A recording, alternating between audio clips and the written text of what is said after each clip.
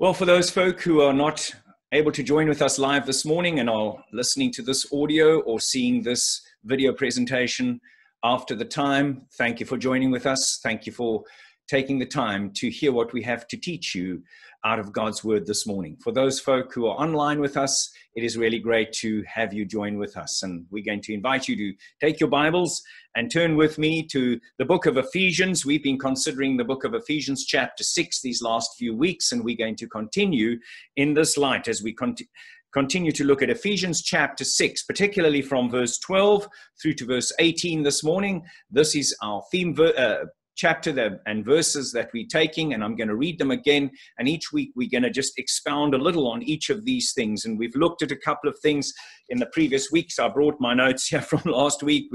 We've looked at being strong in the Lord. We've looked at trusting in God's defenses, and this morning we're going to look at standing on the promises of God, standing on God's promises. Let's have a look at Ephesians 6 verse 12 to 18. Ephesians 6, verse 12 to 18. For we wrestle not against flesh and blood, but against principalities, against powers, against the rulers of the darkness of this world, against spiritual wickedness in high places.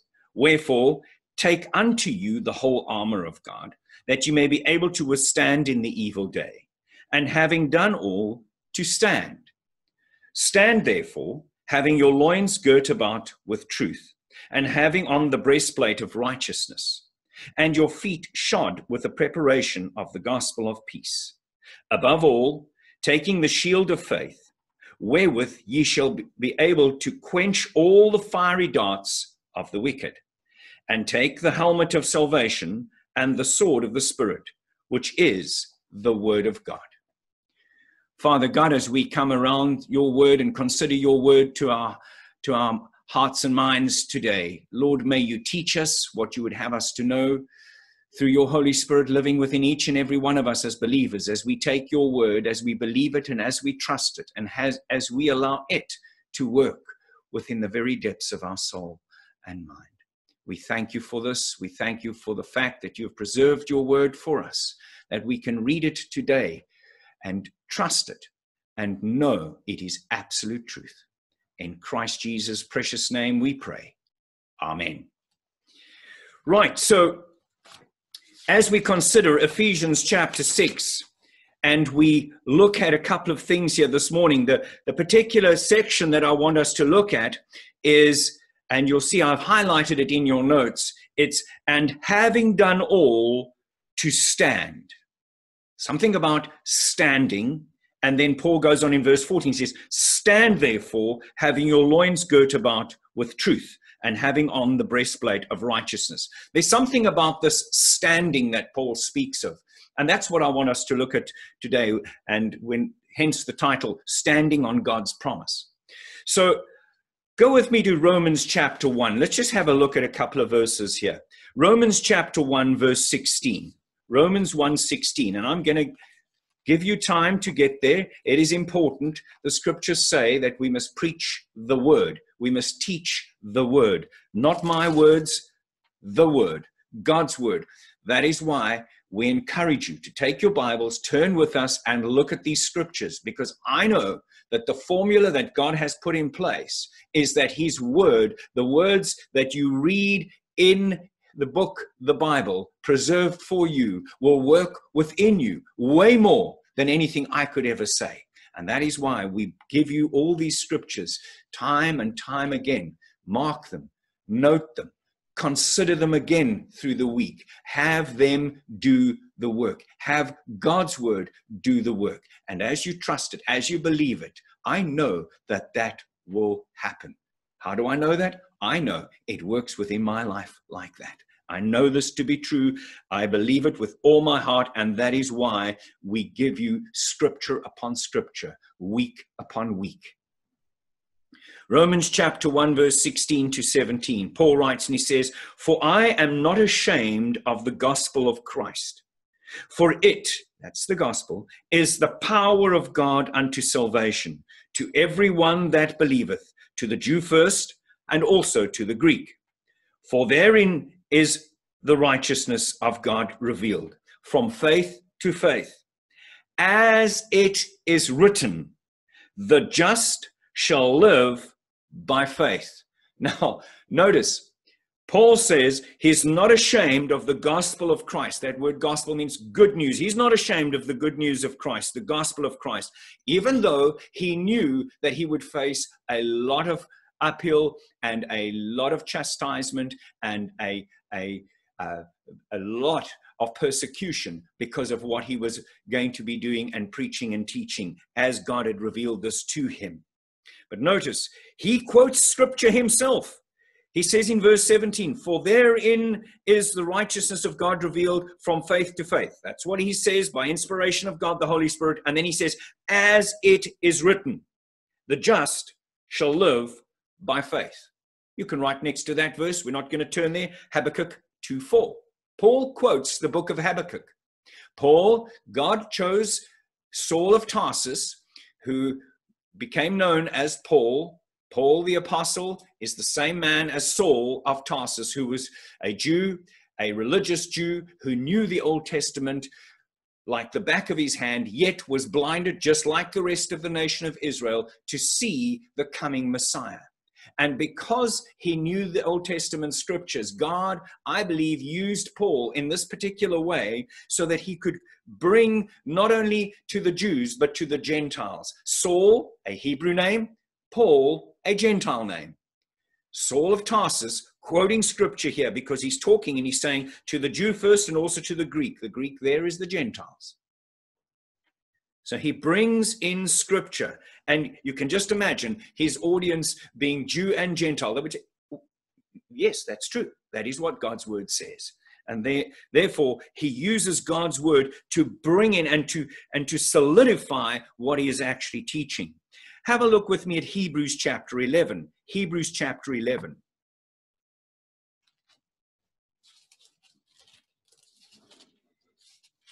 Now, the book of Hebrews is written specifically and particularly to the nation of Israel, to the Hebrews, to the little flock that will be going through the time of tribulation. We can read and see from this today and learn things from the scriptures, from the whole of scripture. But we know and understand that particularly the writings of Paul the Apostle, the 13 books that he wrote, are particularly written to us today. But the whole of scripture needs to be understood, read, believed, and trusted so that we can understand the context within which Paul the Apostle is writing. So Hebrews chapter 11, verse 1. Now, when Paul says in Romans chapter 1, verse 17, the just shall live by faith. Well, let's let the Bible define faith. Now, faith is the substance of things hoped for and the evidence of things not seen. Your faith, my faith, cannot rest in an organization, cannot rest in a preacher, a teacher, a priest. It cannot rest in anything other than God's word. God, the Holy Spirit, that lives within each and every believer, does not work outside of the word of God. God, the Holy Spirit, uses the word that was written and inspired by God, the Holy Spirit, to bring us today to this understanding, so that when you're reading God's word as a Christian, as a believer in Christ Jesus, and what makes you a Christian, let me just stop and say, what makes you a Christian is what Paul writes to the Corinthians in 1 Corinthians chapter 15. So hold your hand, keep a place in Hebrews 11. We're going to come back there. Let's just have a look. When you and I as Christians, what makes us a Christian? 1 Corinthians chapter 15. A lot of folks say to me, how do I know that I am definitely saved? How do I know if I'm believing the right thing? Because there's so many folks that would be taught, have been taught so many different things. No, you have to do this, then you have to go there, then you must say this, then you must do this prayer, then you must do that. What makes us a believer? What makes us saved? Well, what makes us a believer is our faith in something. But what makes us a Christian is our faith in the Word of God. And God's Word defines what it is to be a Christian. 1 Corinthians 15, verse 1. Moreover, brethren, I declare unto you the gospel. Now notice, Paul's saying, remember Romans 1:16, he says, I'm not ashamed of the gospel of Christ. Here he's defining it. I declare unto you the gospel. Well, pray, Paul, tell us, what is this gospel, which I preached unto you, which also you have received, and wherein ye stand? There's that word again, stand. I'm standing. What does it mean if I'm standing? Am I walking? No, I'm standing. I'm standing firm in something. I'm believing it by faith. Hebrews 1:11, I'm believing it. I'm trusting it. Wherein ye stand, by which also ye are saved. So this is a gospel that if you believe and trust this gospel, Paul's saying, and you rest and stand in that, you're saved.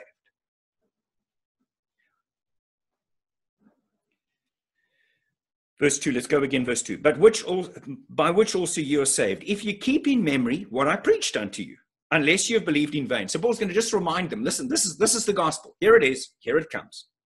For I delivered unto you, first of all, that which I also received.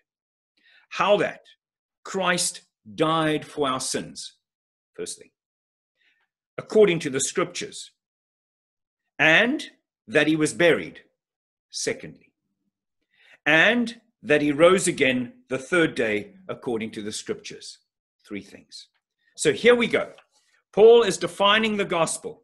He's defining the gospel and saying, right, so he received this message, this gospel, how that Christ died for our sins. So if you believe that the Lord Jesus Christ died on the cross at Calvary for your sins, that's the first part. And he was buried. And that the third day he rose again, as Paul defines it here in 1 Corinthians 15:4. You believe and you trust that. Nothing else. You believe and you trust that, and you stand in that. And if you kept your hand in Hebrews 11:1, go to Hebrews 11:1. Now, faith is the substance of things hoped for and the evidence of things not seen. So you look at the scripture. Were you present did you see Christ dying on the cross at Calvary? Was there any video footage? Was there anything taken? No. Did it happen? Yes. How do we know? God has caused it to be written down and to be preserved for us today, that we by faith, we read and we see scriptures like 1 Corinthians 15, we read, we believe that, we trust it. And by the way, when Paul says in verse 3 of 1 Corinthians 15, according to the scriptures, well, that's the prophecies. We've been looking at the prophecies in the week in the study sessions, and we're going to continue looking at that on Tuesday and Wednesday. Isaiah 53 predicted and prophesied Christ's coming to earth and the fact that he would die. And the book of Psalms, Psalm 22, Psalm 69, all of these Old Testament scriptures that speak to the fact that Christ was going to come. And when he came, he was fulfilling that. And the nation of Israel could look at those scriptures, as they should have, and said, this is he. So Paul is reminding them here. And then when he says, verse 4, and he was buried and that he rose again the third day according to the scriptures, you can write next to that verse, Hosea 6:2. So Paul, once again, referring to scripture, and the Bible says that Paul reasoned with the Jews. He reasoned with them out of the scriptures. And he said, remember this, this, and this. This is who Christ was. So that's why when you and I come around a time like this and we take God's word, we by faith are reading God's word. We trust it. We believe it. It is the evidence God has preserved for us. And then we stand in that. We stand firm. We believe it. That's what makes us saved. Let's have a look at this standing firm. Go with me to Psalm 89. Psalm 89. Turn with me to Psalm 89. We're going to run a couple of scriptures here on standing firm. I want the scripture to show you, what is it when we stand firm? Well, I can tell you, as I'm talking to you this morning and I'm looking out of the windows of my house, man, the wind is blowing. And You know what the beautiful thing is? I'm inside the house. I hear it. Maybe you can hear this door behind me rattling a little bit. Maybe in your house, you've got a couple of things rattling because of the wind. If you're in Port Elizabeth, if you're not, well, but do you see my hair blowing? Do you see anything happening? No, the wind is out there. I can stand here protected by the house that I'm in. And folks, the idea Paul is trying to get around here is that you and I stand firm in the promise of God, that when the storms of life come, they will buffet us. But your salvation is firm. No matter what happens, you cannot be taken out of the hold of Almighty God. That should bring you to a place of comfort and of courage despite the circumstances. Dealing with folks in the week and hearing of their challenges and having lost loved ones, dealing with illnesses, going into hospital and having to undergo surgery, facing the challenges, and now with the COVID-19, all the additional things that have to happen. How many times haven't I heard people's operations have been put on hold because of what's happening? All these additional stresses that seem to be happening. Folks, from a business perspective, facing the financial challenges and just trying to grapple and get through this. And yet God's word says we can stand firm. How? Certainly not in our own human ability. It has to be through the promise of Almighty God. So go with me now to Psalm 89. Psalm 89. We're going to run some verses here, and I've put these verses in a way that we're going to start in Psalm 89, then we're going to move our way forward. So go with me to Psalm 89. Page with me to Psalm 89, and we are going to look at verse 3.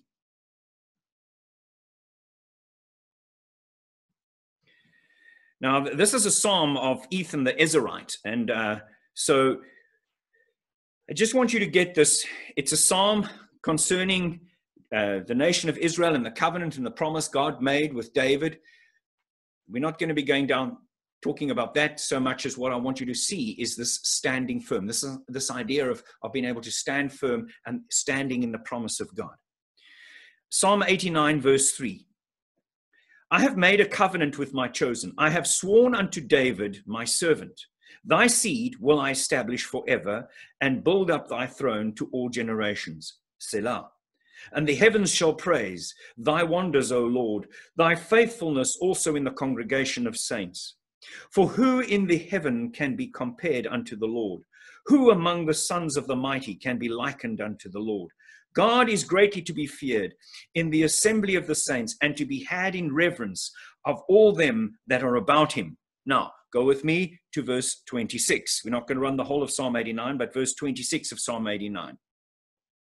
He shall cry unto me, thou art my Father, my God, and the rock of my salvation. Notice, the rock of my salvation. Go with me to verse 28. My mercy will I keep for him forevermore. My covenant shall stand fast with him. So God says, through the Holy Scriptures, that his covenant is going to stand fast. Now, if you have a look at the nation of Israel right now, they are certainly not in any position where they could be saying, God has sorted out, we don't have any issues. The nation of Israel is as much part of the lost Gentile world today as you and I are. And the way that a Jew gets saved today is the same way you and I as Gentiles get saved. And that is by faith, trusting in that Christ died on the cross of Calvary for us and was buried and rose again to give us new life. Every single human being alive today needs to know that message. They needed to know that since Paul's day. But I'm talking about, it's you and I. It's what we can bring forth and bring to people's understanding. The more I see what is happening in the world, the more I am driven to want to make sure that I can tell as many people of this message. And the things that I see that could make one really just get absolutely angry, I channel that and ask the Lord through his word that we bring it to a place that that energy is channeled into me following what God's word says and to preach and teach the word. I'm going to show you this now. So go with me to Psalm 111. Psalm 111. Psalm 111, verse 7.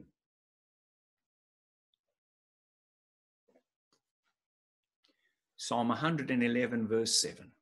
I'm trying to go a bit slower so that you can keep up with me.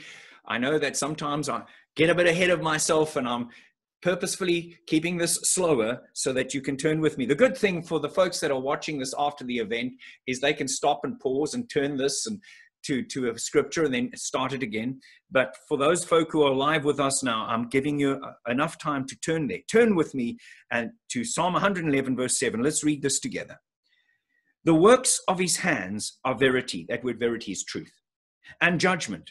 All his commandments are sure. They stand fast forever and ever. How long is God's promises going to stand? Forever and ever. And are done in truth and uprightness. He sent, we'll go to verse 9 now. He sent redemption unto his people. He hath commanded his covenant forever. Holy and reverend is his name. God's name is holy and reverend. No man, God. But the point I want you to see is that standing forever and ever. So when Paul writes and he says, stand fast, this is the kind of thing that we need to be considering. So let's go and look at some of Paul's writings now. So page forward with me to 1 Corinthians chapter 16. 1 Corinthians chapter 16.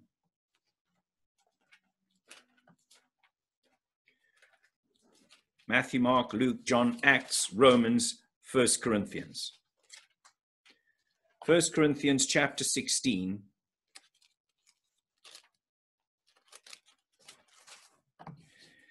And verse 13.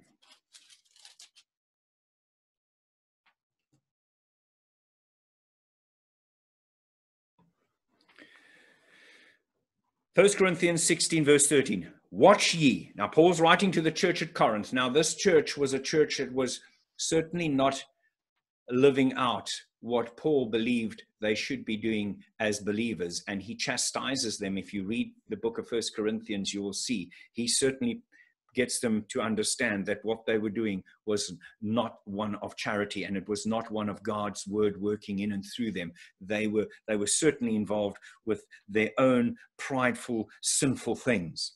He says, watch ye. Now, the word ye there means you, the believers at Corinth, and by implication, us today. Watch ye therefore, and stand fast in the faith. Quit you like men. Be strong. Powerful verse. Watch ye. So Paul's saying, watch, be watchful, be mindful, keep watch. See what's happening. We have a camera at our house. For those folk who have been around, you will know we have a camera that points to the front of our house so that if some folks come to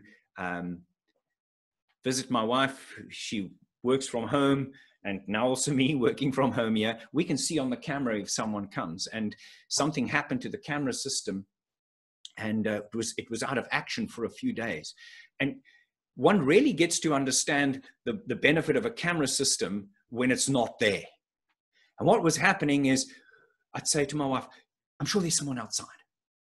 I heard the bell, because it's on the garage where they need to ring it. And then we'd go, and normally our dog would warn us. And sometimes there'd be someone there ringing the bell and we wouldn't have seen it. I'd have to come in and then look out the window and try and see, and oh yes, okay. And then go outside.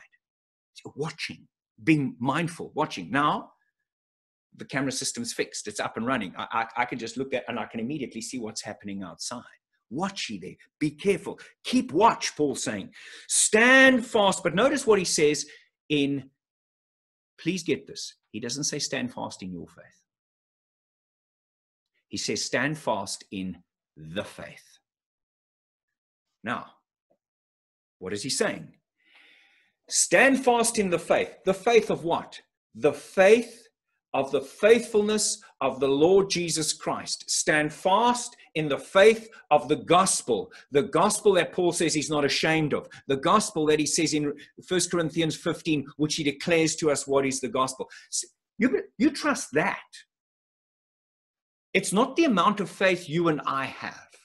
The amount of faith you and I have is not going to save us. It is our trust, our faith in the faith. You know why? Because it's the faithfulness of the Lord Jesus Christ. The book of Hebrews says, for the joy that was set before him, Christ Jesus endured the cross, despising the shame. You see, we stand because Christ has done the work.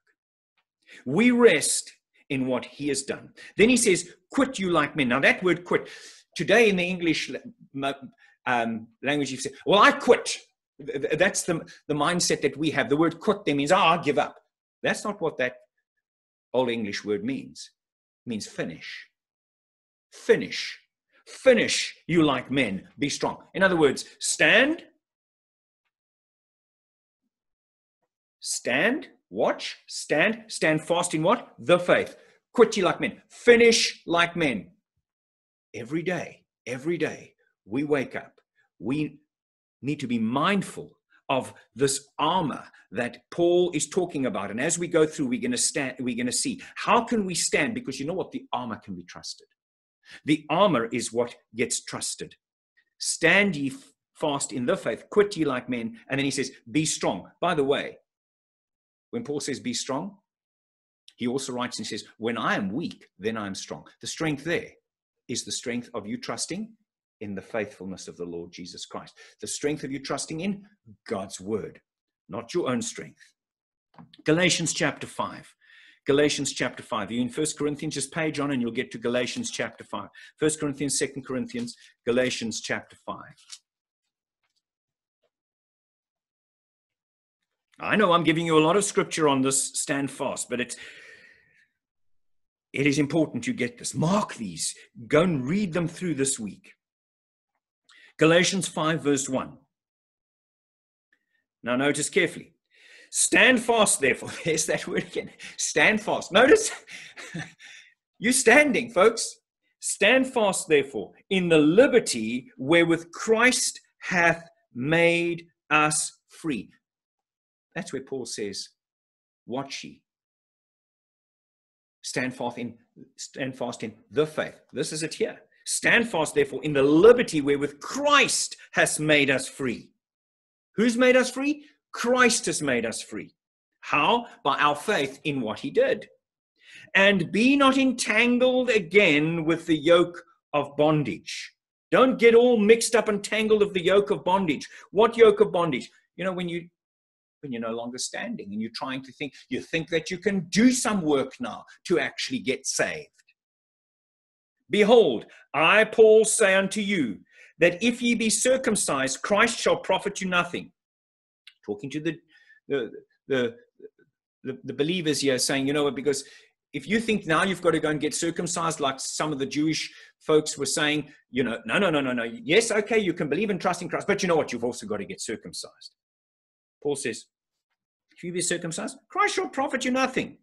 For I testify again to every man that is circumcised, that he's a debtor to do the whole law. Paul's saying, all right, so if you're going to believe what these Jewish folk are saying and saying, listen, you need to be circumcised as well as, yes, you need to believe in Jesus, but now you need to go and be circumcised. Paul's saying, you know what? Then you must go and actually apply the whole law. Then it's no longer standing and resting in the promise of God. Now you must just go out and go and do your own thing. It's either that or you're going to stand and rest. Now there is a Christian walk we have, but our walk is as a result of our standing. And this is what I'm trying to get our minds focused on this morning. Christ is become of no effect unto you. Whosoever of you are justified by the law, ye are fallen from grace. How many times have you heard that term, fallen from grace?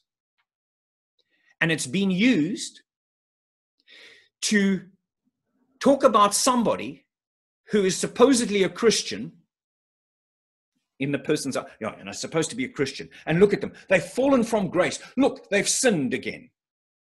They've fallen from grace. The scripture defines falling from grace as trying to do work to justify yourself. Folks, let the Bible define what falling from grace means. Paul the Apostle writes, and he says, where sin abounded, grace did much more abound. Now that we know that doesn't give us a license to go out and sin. But you cannot fall from grace by your sin. The more you sin, the more of God's grace you need. Falling from grace is when you go out and you stop standing and you start thinking that I'm going to go and work for my salvation. I'm going to go and do this work. That's not what Paul is indicating here. Verse 5, for we through the Spirit, notice that's a capital S, that's the Holy Spirit, wait for the hope of the righteousness by faith.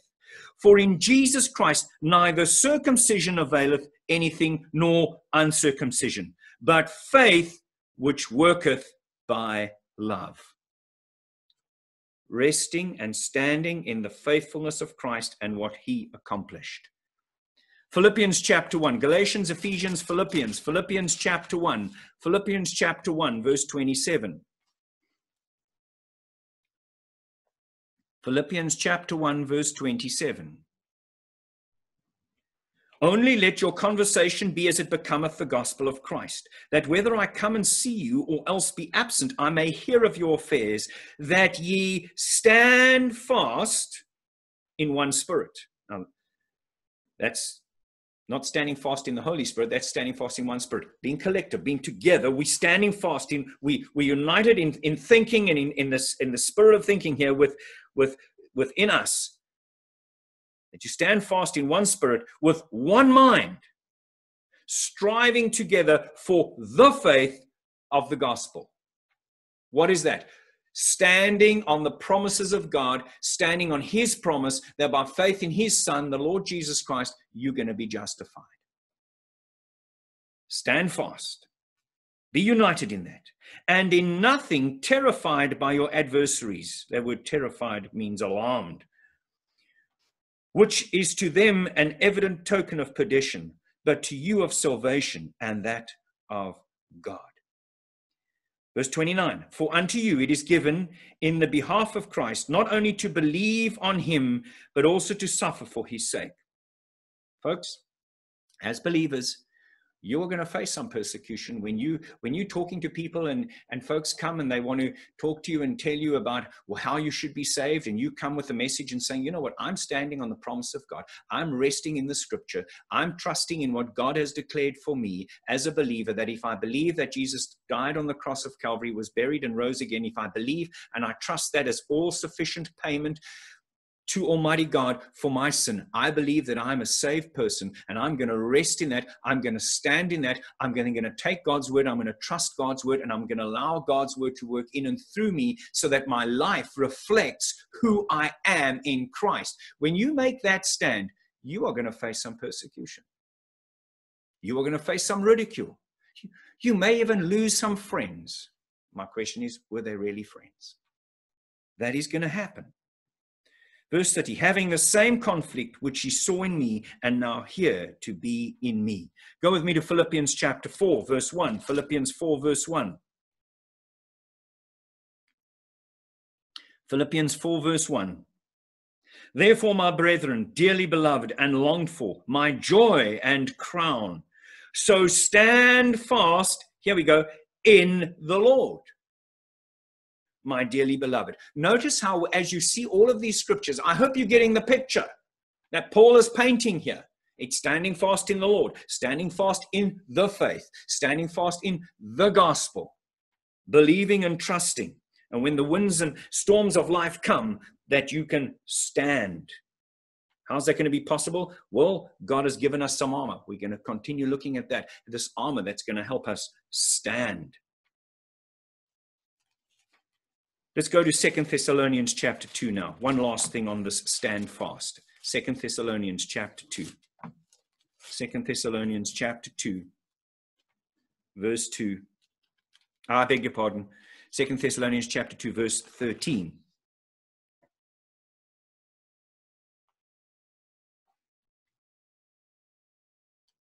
Second Thessalonians chapter 2, verse 13. But we are bound to give thanks always to God for you, brethren, beloved of the Lord, because God has from the beginning chosen you to salvation through sanctification of the Spirit, that's the Holy Spirit, and belief of the truth. So how are you chosen by God?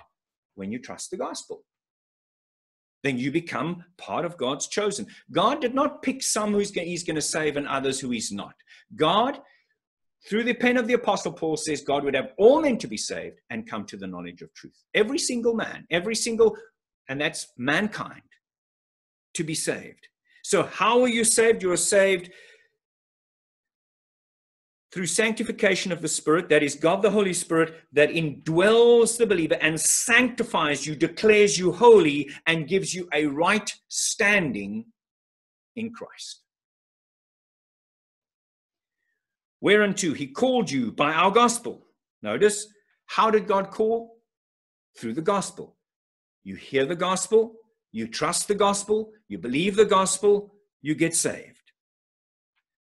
Therefore, brethren, stand fast and hold the traditions which you have been taught, whether by word or our apostle. And the traditions there, that's not church tradition. That's the traditions that Paul and the other apostles at that time, who were teaching the grace message, were teaching and saying, what we're teaching you, because remember, the word of God had not been completed. He says, you stand on that. He says, our epistle, well, what you're getting, the Thessalonians were getting this letter, and remember that the letters were being copied out and sent to the various churches, and they were getting this, and they were reading this, and they were believing that, and Paul's saying, stand fast. Don't let go. Quit ye like men. How are we going to do this? Well, let's briefly have a look at this, and then we'll bring this to a close and pick it up next week again. Take unto you the whole armor of God. Now, I do apologize. There's a typo there. I did not pick that up. I've said Ephesians 13 and 14. Well, you know, we're looking at Ephesians chapter 6. It's Ephesians chapter 6, verse 13 and 14. So let's just have a look there. Ephesians chapter 6, verse 13 and 14. I do apologize for, I know that there's some folk who like to mark the readings beforehand. My apologies. It's Ephesians 6. Maybe you've worked this out already, that it was Ephesians 6, 13 to 14. Well done if you did that. Wherefore, take unto you the whole armor of God, that you may be able to withstand in the evil day, and having done all, to stand. Stand therefore, having your loins girt about with the truth, and having the breastplate of righteousness. Okay, so there is truth that we have to believe and trust, which is the truth we get from God's word today. Then it says, take unto you the whole armor of God. Now, Ephesians 1:3 says we are blessed with all spiritual blessings in heavenly places. The idea that Paul is getting here is he is not saying, let me tell you what he's not saying. What he's not saying is that every single day you wake up, you've got to come and say, right, okay, Lord, give me that armor. Lord, I'm coming to you in prayer now. Just give me that armor. Folks, you have the armor. You have the armor that Paul's talking about here. But he says, take unto you. You know what that is? That's being conscious of it. That's being conscious of it. That's taking unto you. That's family members who are in a house being conscious of one another. You can be in the same house, but you're mulling around so busy. No, everybody's coming and going, and nobody really is paying attention to one another. Or you take unto you your family members. Hi, how are you? Speak to one another. And here, when it says, take unto you the whole armor of God, I believe what Paul the Apostle is saying here is that you need to be conscious on a daily basis of this armor that you have. It is a constant reminder. When I wake up in the morning, I get up. It is every morning. I thank the Lord for the day, thank the Lord for another day of grace, and then I consciously thank him for the armor that I have. So that I take unto myself that armor, which means I remind myself through praying to the Lord bringing into remembrance of what I have and who I am in Christ. It's almost, I was chatting to somebody the other day and I said, it's almost like sometimes when you shut your computer down, and this is a bad example because I'm not really a computer buff, but when you shut your computer down and you start it up again, all of a sudden the stuff that you did, maybe you didn't save the setting in the right way and it's gone to the default setting and then you have to reset everything up again. It's a kind of thing of sometimes when we're bombarded with the things of life, our flesh, our minds almost default back to the negative, default back to what's going on around us, default back when with the folks that I deal with the previous day, wake up in the next morning. Sometimes those thoughts are there and I'm concerned about this person, that person. And it's a reminder for me at the start of every day. There's not a single day that I don't start and do that. Well, let me say, there have been days that I've got up and had to rush out because something's happened or whatever the case may be. And it's like something's missing. Lord, let me just stop. Let me just focus on your word. Let me just focus on you. And when Paul says, take unto you the armor of God, I hope I'm making sense to you here, folks, because it is so important that you get this, because it's your armor. It's your protection. It's what's going to guard your mind. Your soul and spirit is guarded. It's protected. There's nothing that can separate you from the love of God. But you and I live in a fleshly, carnal body that defaults back, that has had years of input from all the negativity that just floods back into us. And if we don't consciously on a daily basis, this is my understanding of what the scriptures are teaching. And if you disagree, that's fine. But this is my understanding that on a daily basis, we need to take unto ourselves the armor. We need to remind ourselves, hey, this is who I am. This is what I have. You've got it. It's not now going saying, okay, Lord, oh, Lord, you didn't give me enough armor today. No, you've got all the armor that you need. You've got the living God living within you. You've got God, the Holy Spirit, living within you. It's being reminded and mindful of that. And that's what Paul the Apostle is talking about here. Go with me to Romans chapter 13. We're going to draw this to a close. We're going to end on this point, taking unto us the whole armor. Romans chapter 13. Just have a look here with me. Romans chapter 13. I'm trying to go slower and give you enough time to turn to these scriptures. And I do know that it's going to take us a little longer maybe to get through some of these things, but it is absolutely vital that you get this. Romans 13, verse 12. Romans 13, 12. The night is far spent. The day is at hand. Let us therefore cast off the works of darkness and let us put on the armor of light. I love it when it talks about God's word being a lamp unto our feet and a light unto our path. Put on the armor of light. Folks, don't let the enemy keep you in darkness. Don't let the enemy keep you and get your mind to be focused on all the negativity that is out there. It is there. You need to deal with it. You need to deal with the challenges. I appreciate that. It's not that you stick your head in the sand and forget about it, but it's that when you walk out there and you walk out to see what is happening and how you're going to face these challenges, that you walk out consciously knowing that your standing cannot be affected. Let us walk honestly. That's our walk. That is our daily living, not to be right with God, but the fact that we have been made right. We have a standing.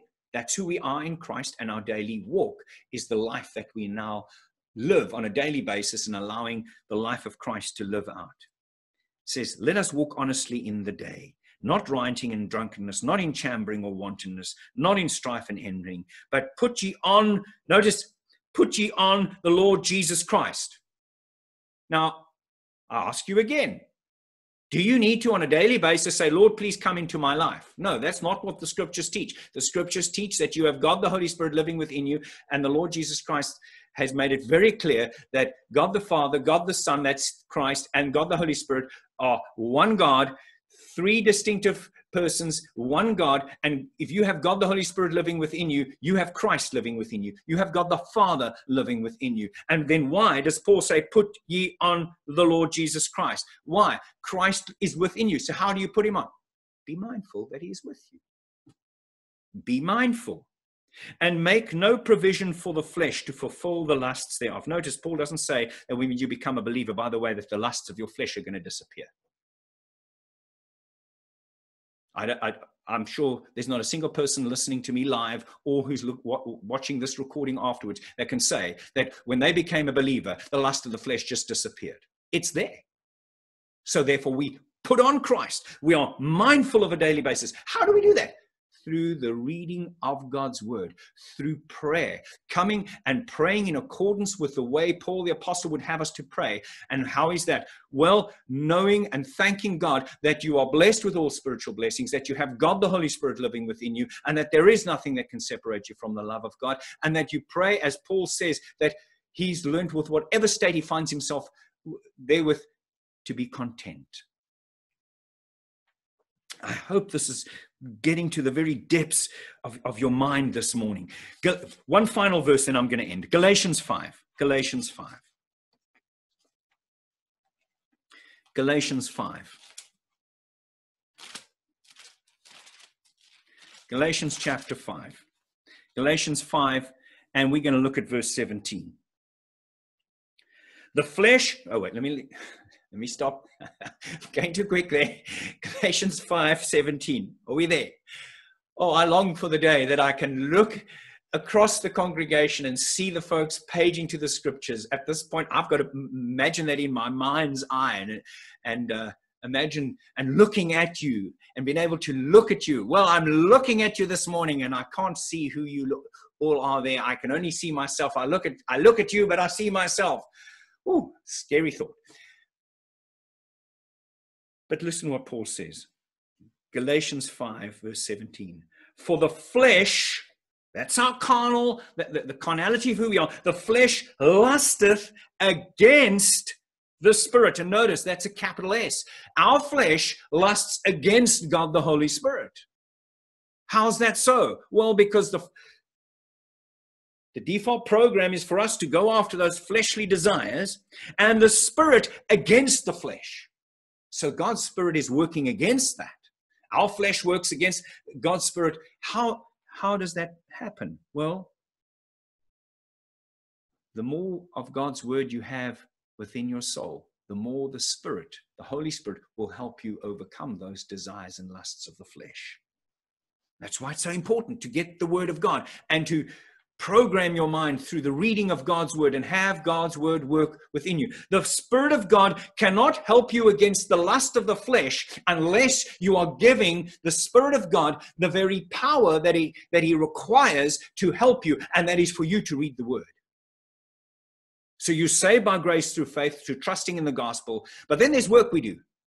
And the work is not to get us saved. The work is to bring us to a point of understanding. And we're going to pick that up next week, as we know how to withstand in the evil day. But let me just end with this. And it says, the flesh lusteth against the Spirit, and the Spirit against the flesh. And these are contrary to one to the other, so that you cannot do the things that you would. Oh, how many times hasn't that happened? We want to do this way. We get sucked in and drawn in, and then afterwards, why didn't I just wait a moment? Why did I speak so soon? Why did I do that? Why didn't I just wait? That's it there. That's what Paul's talking about. So that you cannot do the things that you would. Well, it's things that you would want to do because you know through God's word what is right. But if ye be led by the Spirit, ye are not under the law. Folks, you're not under the law, you're under grace. But be led by the Spirit. I'm going to go to verse 19. Now the works of the flesh are manifest, which are these. And Paul goes down and lists them. Adultery, fornication, uncleanness, lasciviousness, idolatry, witchcraft, hatred. You say, I haven't done those things. Hatred. Variances, emulations, wrath, strife. Have you strived with someone? Seditions, heresies, envyings. Envied something? Murders, drunkenness, revelings, and such like. Of which I tell you before, as I have also told you in time past. In time past, this is who you do. That is what you do. That's what you did. But you're a saved person now. These things should not be happening in your life, but do they? Absolutely. Does it make you unsaved? No. It's the flesh lusting against the spirit. Folks, stand. Stand firm in who God has made you through his Son, the Lord Jesus Christ. That the moment you trusted that Jesus died on the cross of Calvary for you, was buried and rose again, and you believed and trusted that to pay for your sin and to bring you to that justification, that right standing with God, God the Holy Spirit sealed you and put you into Christ. Now, allow the life of Christ to live in and through you. Take the word of God and bring that into your life so that you can withstand. And we're going to look at that, withstanding in the evil day. Don't miss that. Next week, we'll consider that. Gracious Lord, we thank you for the truth of your word. We thank you for your word that has been given to us, preserved for us, that we can read, believe, and trust. And as we consider this morning, Lord, may your word do the effectual work. In Christ's name we pray. Amen.